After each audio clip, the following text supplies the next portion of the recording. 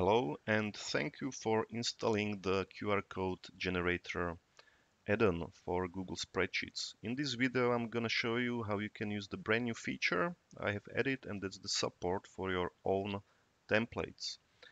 If you are an existing user, that you know that before you were only able to encode one single QR code and one text value in the output document. With templates, now you can design your own templates and affect how the output document's gonna look like. So let me guide you through. When you open the add-on and you click the Create Sample Template, the add-on creates a document in your Google Drive and creates this demo sheet. Let's have a look how templates look like. Each template is defined in its own Google document. And in order to define a template, you need to insert so-called the main table. The main table defines then how the output document gonna look like. All you have to do, you have to define so-called tags or placeholders in the very first cell of the table. Here we can see we have 4 tags. Each tag must be enclosed in double curly brackets. Otherwise, it will be treated as a normal text. What's the purpose of the tag? Basically, the add-on then replaces all occurrences of the text with values from a Google Sheet. I'm gonna show you later how to do that. Now let's focus on the template. So we have the text where you would like to have values from a spreadsheet. Then number of columns in the main template defines how many columns will be in the output document. So in this case, the add-on will create 3 columns in the output document and will place 3 entries in the per row in the output document. If I remove a column, then add-on would place only 2 entries per row in the output document. Then for each tag or the add-on now is capable to merge 2 types of values into tag. Either it's gonna be a QR code or it's gonna be a text value.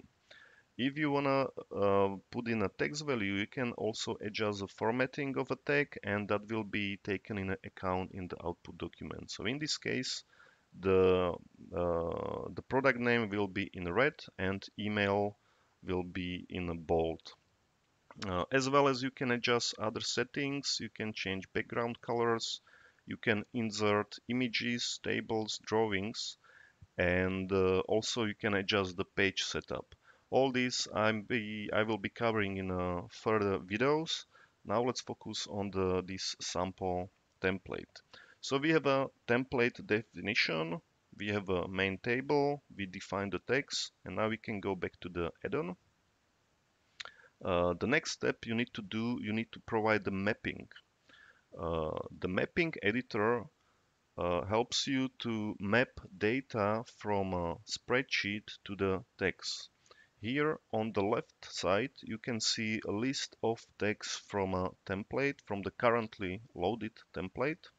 And on the right, you need to specify where to take the data from which column, and how to process them in the output document.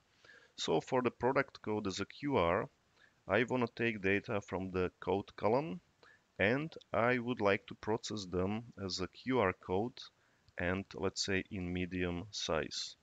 For the product name, I want to take data from a name column and simply process them as a text. There are no more options for the text fields now, so just keep it like this. For the email, I want to take data from the email column and as a text as well. And for email as a QR, we take values from email column, but in this case as a QR code, and let's say in small size. We can now save the mapping. And as I have mapped all the text to source columns, now we can generate the output document. There is one difference when you use templates. When you use just the old way. Basically, there you made a selection, and the add-on encoded the values in that given selection. When you use templates, the add-on processes all rows in a sheet. So in this case, it processed 5 data rows and merged them into the output document. So as we can see here, we have 5 values. Uh, we have 3 entries per row because in the template we defined 3 columns. We have encoded the code, product code in the medium size QR code. We have a product name in red and bold. We have the email in a bold and the same email value encoded in the smaller QR code. And that's it. Thank you for watching.